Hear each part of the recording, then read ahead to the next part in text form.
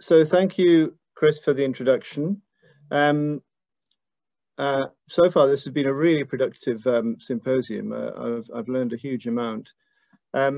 Ruth's aim in choosing nature and the environment was to be able to look at all these different topics from as many angles as possible over the 2.5 days of our symposium.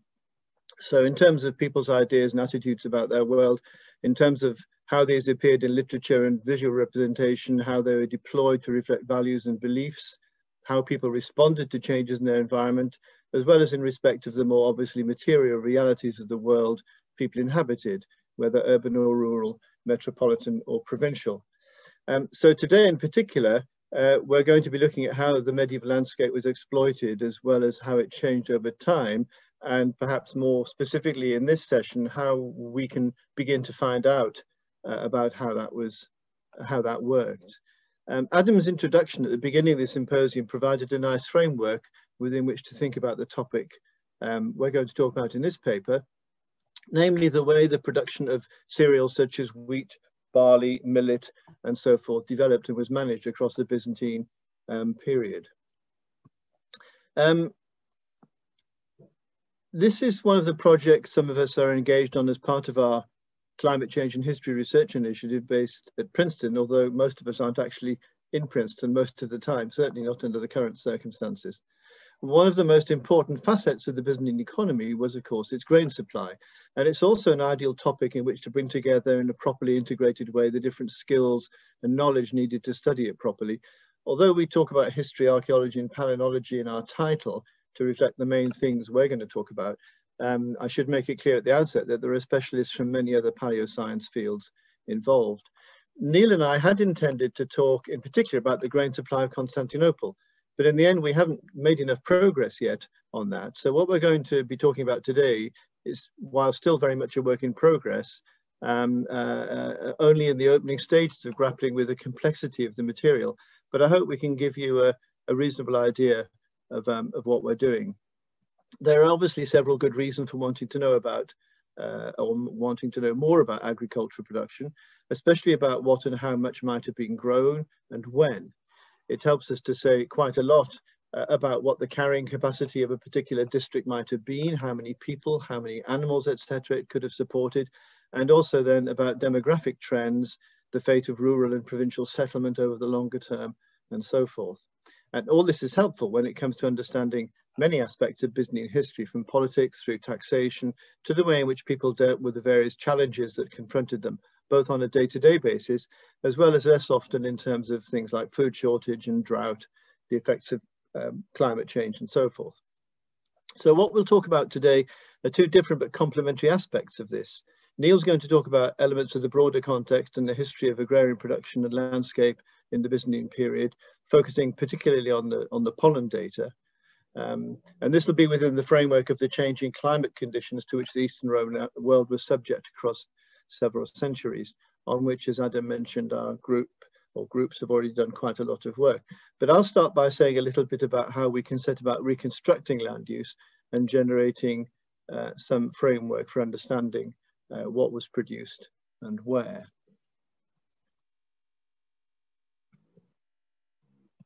Let me just make sure my slide is changing. All right, let's go back one. Okay.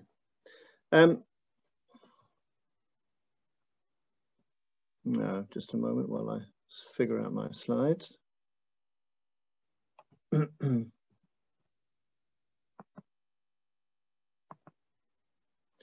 I just wanted to remind you briefly of some of the points that Adam made as well in his opening lecture. This is a useful table he developed that we've used, showing the different sorts of evidence accompanied by the sorts of things they can tell us about and their value for looking at the economic history of the empire, the nature of the information they impart, the degree to which they can offer some chronological precision or not. And I show it now simply to underline both the range of types of evidence we can draw upon, but also some of the difficulties attending an integrative approach, since making these different sorts of evidence work together is not straightforward.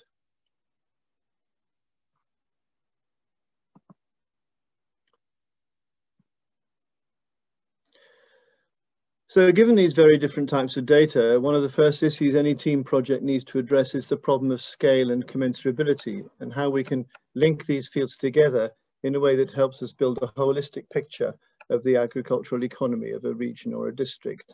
So I'm going to start by saying a little bit about some work we've done in this connection using the results of our survey at Avkat, or medieval Efkaita, in north central Anatolia. Something's wrong with my slide movement. I don't know why it's not progressing properly.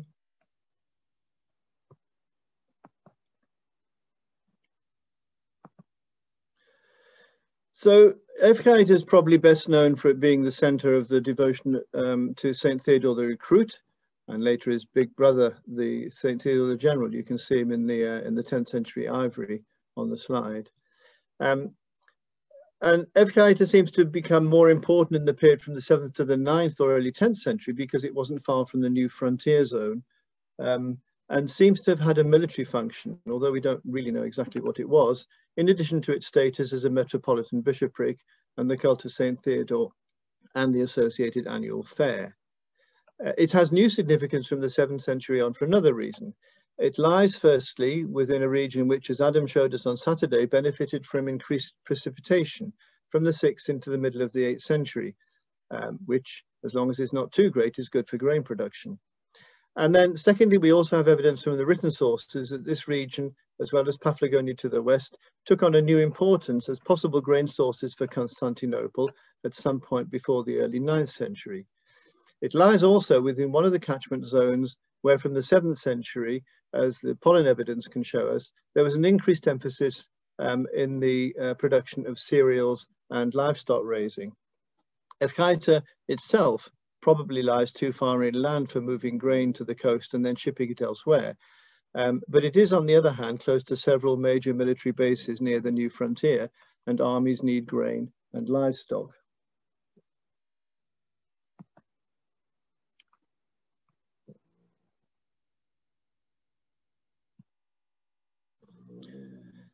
There have been a number of important advances in understanding and the interpretation of many of the written sources for the history of agricultural production in general, and grain production and grain supply in particular, since John Teal was writing in the 60s and early 70s. And there's now much better access to many of the archival materials, such as the Athenite charters and related documents, along with new editions and technical commentaries of many texts. We now also have a vast amount of detailed archaeological material to which Teal had no access, simply because it didn't yet exist when he was writing, or because it was neither synthesized nor made accessible in a way that could usefully contribute to the discussion. But Teal's work remains an absolutely fundamental starting point for our project, not just because of his extensive presentation of the available written sources, but also because of his analysis of the issues in respect to grain supply that the eastern part of the Roman Empire faced in the course of its history. For the first time, of course, we now also have access to the fruits of paleoscientific work, which means we can begin to ask the sorts of questions Teal couldn't, or at least for which he could not hope to, have answers.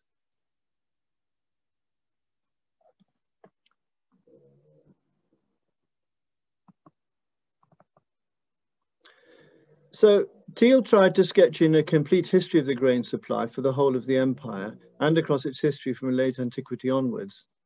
But one of the things, again, pointed out by Adam at the beginning, one of the things that becomes apparent as soon as you begin to work on the climate and environment of the Byzantine world is the importance of regional and sub or even micro-regional differences.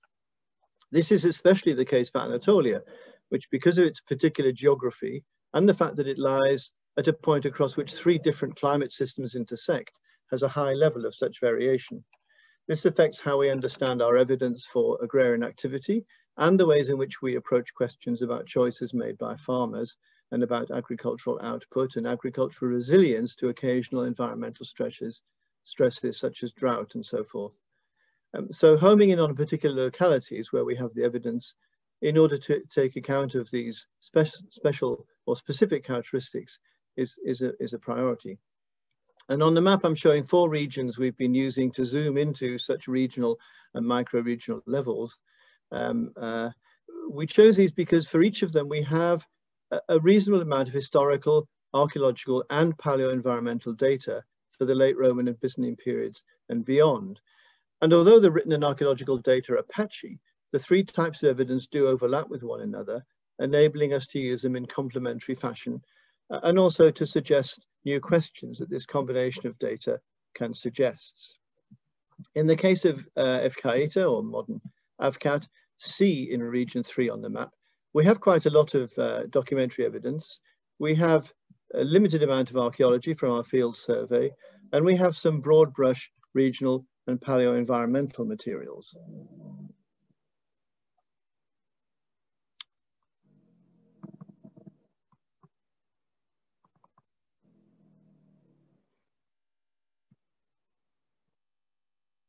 Still can't work out why my slides aren't progressing. There we go. Combining the archaeological and paleo-environmental evidence, we can also make more effective use of Ottoman data for this particular settlement, as well as for others, of course. But for this particular settlement, its neighbours, which gives us some quantitative starting points for the region, as well as a rough guide to the ratio between population and production. This, in turn, can help us with the potential ranges for output and population of certain crops. All of this provides a starting point, a working framework. And this approach, of course, isn't new. Indeed, it's been the main way to do this sort of work in the past until the advent of and deployment of paleoscientific approaches. As well as the Ottoman evidence, we also have data for grain production for Anatolia from the period between the two world wars, after the foundation of the Turkish Republic, when farming methods had not yet been modernized, and which were in many respects comparable with the situation in medieval times. And I'm just showing a page from TT387, a detailed DEFTA of 1530 for Avkat, here called Efhud, which records that the village at that point consisted of some 29 households, so quite small, none of whom were Christians, and it paid a total of just over 4,000 silver akçes per annum in tax.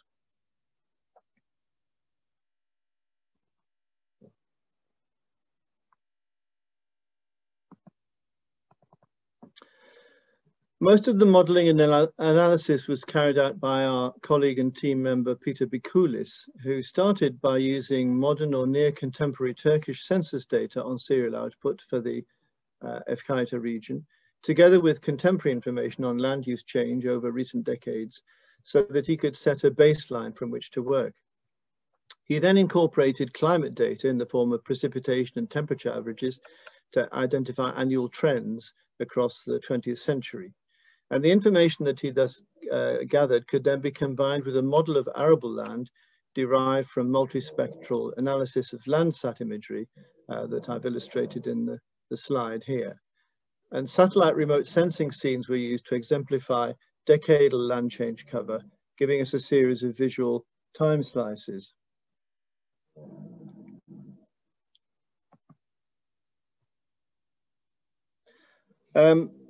Let's hope this works.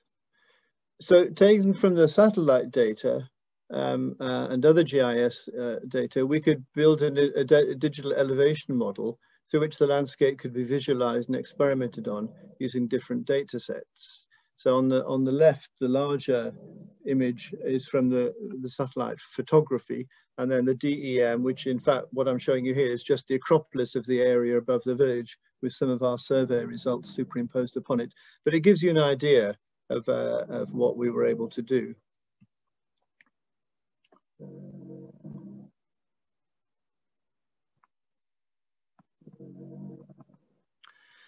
These scenes were then subjected to land use change detection methods used by modern agrarian science to determine the location of major recent changes in the landscape as observed through shifts in vegetation productivity.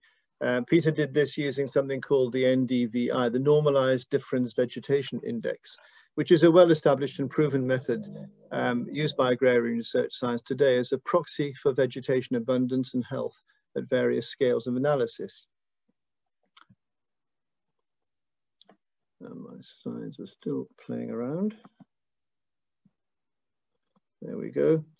A range of data was then collated for land use and the ratio between cereals, ready or not for harvest, waste and barren land, and uncultivated land for a number of village communities of different size within our survey region, and according to 2 sets of potential hinterlands for each, determined by proximity to neighbouring settlements and by the time taken to reach fields from the notional home settlement. Together with the evidence of soil types, this helped identify zones in both the present and the past that are or were most amenable to cereal cultivation and stock herding within the study area for each settlement.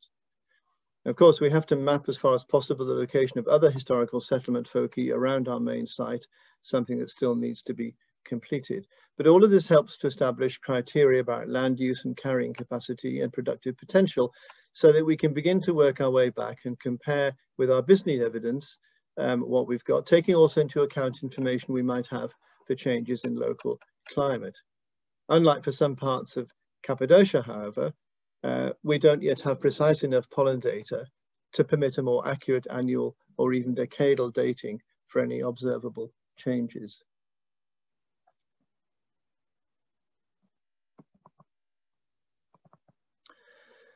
And then, using site territorial analysis models, Efkaita, as well as the nearby villages, can be attributed with defined agricultural hinterlands. The models allow us to run some calculations using different parameters each time on the range of potential outputs and carrying capacity of the settlements. And by comparing the modern situation with that in the Ottoman period and with what we know about changes in landscape since the Byzantine period, and by using the extant Byzantine evidence for cereal production, we can generate a set of hypothetical annual cereal production values for the villages in our region, as well as some plausible demographic figures. The immediate agrarian territory around Efkaita, based on a 1 hour's walk perimeter, amounted to some 770 hectares, or 7.7 square kilometers. And this could produce annually about 40,000 kilograms of wheat, so 400 metric tons, as you can see. Based on a standard return on seed sown and a standard quality of land as described in Byzantine sources. But one can obviously vary these parameters to model different sets of historical and climatic circumstances. There's also an extended agrarian zone beyond this, which needs to be included in the overall picture, and which in the Byzantine period almost certainly extended beyond today's village territorial limits. Although it does also seem that the basic distribution of settlement in the Medjugorje Valley around Efkaita is not too different from that prevailing in Ottoman and more recent times. And using all this material, one can go on to model the relevant variables that would reflect, among other things, the percentage of the harvest consumed through taxation, for example, the limits on the size of any transient population, such as during the annual fair, and so on. But using all these stats, we can produce some standard figures suggesting that the immediate agrarian hinterland of Avkat could probably comfortably support between 500 and 600 people.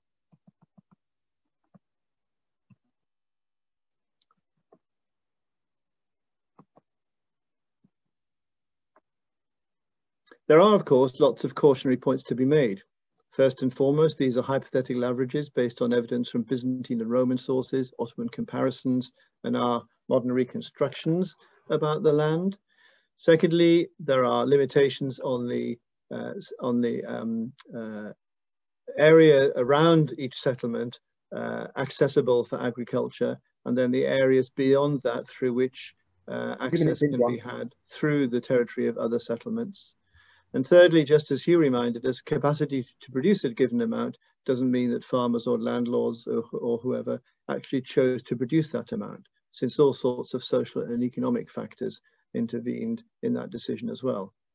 Anyway, I'll stop here. As I said, this is still work in progress. We need more information about the medieval settlement pattern around our site. We don't yet have, for the immediate locality, closely dated pollen evidence, which will help us be much more specific about local conditions. But I hope I've given you some idea of what we're trying to do. And as you'll see in Neil's section, which I'll hand over, now, the pollen evidence will be a crucial element in building the picture at both regional and local levels. So thank you very much, and over to Neil.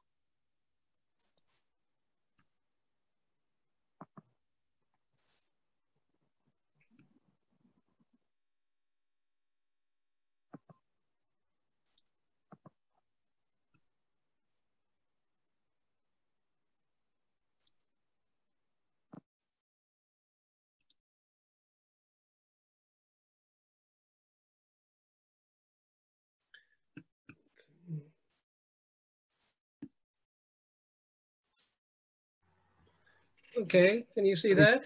Just under 10 minutes, Neil. Yeah, no, I know, we're a bit short of time. So John already showed this map. I think the point I would make is that pollen in its raw form is relatively indigestible for historians or archaeologists. And what we need to do, and what we've tried to do, is convert it into a form which is more usable. And one way of doing that has been to produce regional syntheses for areas for which we also have good historical, documentary, or archaeological evidence. And you can see those there, and ringed are a series of pollen diagrams.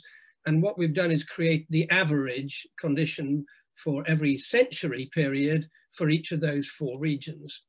And I'm just going to run through some of these results. Adam already showed you this, but I'd just like to give a little bit more detail. The first of them deals, that I'll show, deals with cereal type pollen. Now there are complications about converting that to real cereals, but I'll bypass those for the moment.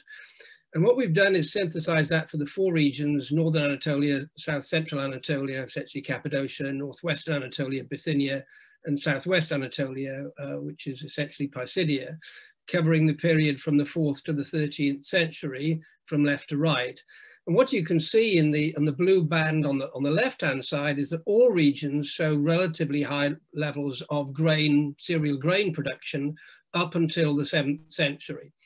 There's then a gap of typically 2 to 3 centuries when cereal pollen declines quite dramatically before recovering in all 4 regions during the 10th and 11th centuries to values that occurred before. So there was clearly a significant, broad, very widespread period of decline in cereal production. And if we combine those 4 regions together, then it makes it quite clear that between the late 7th and perhaps the end of the 8th, 9th century, there must have been a major reduction in grain supply from these regions of inner Anatolia to the rest of the Byzantine Empire, and specifically to Constantinople. If we look at other crops now, Hugh and Warren have talked already about the pollen and other evidence for olive cultivation. What's striking is that whereas all 4 regions show relatively high levels of olive pollen initially in the early Byzantine period, and they also show a decline at the same time as the grain pollen declined, only one of the 4 areas saw recovery in the 10th and 11th century. That was in Bithynia. The other 3 regions saw no recovery. So essentially, the tree crops, which had been an integral part of the economy in late classical times, did not return in early medieval times. Just one thing just to add to that, if I may, and that links to the question of the climate controls on olive cultivation. And what's striking about those data is that, as was pointed out yesterday, Tim Pitton was talking about the late antique Little Ice Age starting in the 6th century, that there is no decline in olive production immediately following on from that. So that clearly olive cultivation was able to survive through that, but once it was removed subsequently, almost certainly linked to the period of the Arab Wars, it was no longer worth the investment of returning the economy to one that included significant olive cultivation. Finally, I've put something up on grazing weeds as a proxy for livestock herding. The pattern there is much more like that for cereals. High values initially, a decline during the period of the extended conflict with the Abbasid and Umayyad caliphates, and then a recovery in medieval times. I'll pass through that differences in cereal production. John already made some discussion of that. But what I would like to do is just extend the analysis to 1 or 2 other areas and make the point that we do have pollen from some, but not all areas. We don't, for example, have pollen data from Egypt, so we really can't use it to help that. But we do from, for example, the Levant. And if we carry out the same kind of analysis done for those 4 Anatolian regions for the Jordan Valley. And I've used 3 sites here, one of which by the Dead Sea was mentioned in one of the talks yesterday by Henry Maguire. At the top here, we've got cereals, then tree crops, almost entirely olive, and then grazing weeds, again for the same time period. What we see is that olive cultivation underwent a major long-term decline at the time of the loss of this by the Byzantines, whereas cereals and grazing weeds and therefore livestock continued on a fairly stable basis. So clearly the fact that there was no extended period of warfare here allowed much greater continuity in the rural economy, but not for olives, which were clearly grown as a commercial cash crop. And we can see that very clearly when we look at the proportion of olive pollen for the period for the 5th and the 5th and the 6th century. We see very high values indeed in the southern Levant. Clearly this was an area of major commercial olive tree growing and production and export. By the time we come to the following 200-year period, the 8th and the 9th century, that had almost entirely disappeared down to local olive production. Where was the grain therefore coming from? And pollen can't give us definitive answers, but here are some clues. These are diagrams for grain, cereal grain from 3 other areas: Sicily, Cyprus, and a new data set from near Ephesus. And what's striking is that these show a different pattern to the one in Anatolia. In Sicily and Cyprus, there's quite a big peak in cereal pollen, dated current to the 8th century. Those dates might change with revisions. And in Ephesus, there was an extended period. So I think we can see areas which provided potentially alternative grain sources to the empire. More work, other areas need to be covered, but here are some indications. So finally, in conclusion, I think we can say that during the long crisis of the 7th to the 9th century, the empire, and specifically Constantinople, lost its olive oil supplies from the Levant and grain from Egypt. You don't, in fact, need the pollen to tell you that. The pollen does tell us that there must also have been a big decline in grain supplies coming from inner Anatolia. And the alternative areas, the Aegean, Sicily, and potentially the southern Black Sea, for which we don't really have good pollen evidence from the lowland zone currently. Future work, clearly GIS, which John mentioned, which include a range of different factors, including transport costs, which we haven't discussed here, and then using the texts and the pollen as a way of calibrating and testing those model results. So with that, I will call to a halt, 1 minute late.